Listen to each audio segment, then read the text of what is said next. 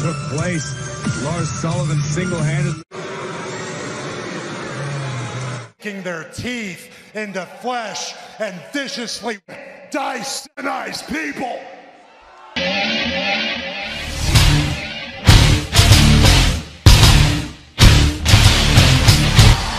I cannot believe what I am seeing.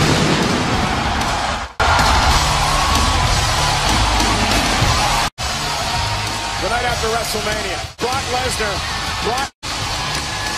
never pinned when he lost the championship at WrestleMania. But look at Brock Lesnar.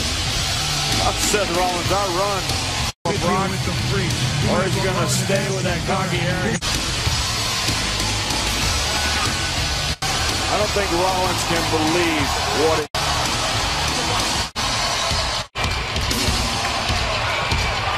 Now let's look at this handshake.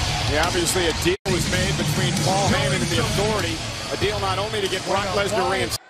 Because I've come to realize that I am no man.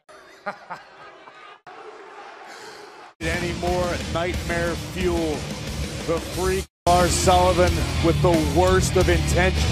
Take a hell of a man. As Daniel Bryan, then we saw Elias show up against Corey. Lars Sullivan's not a man.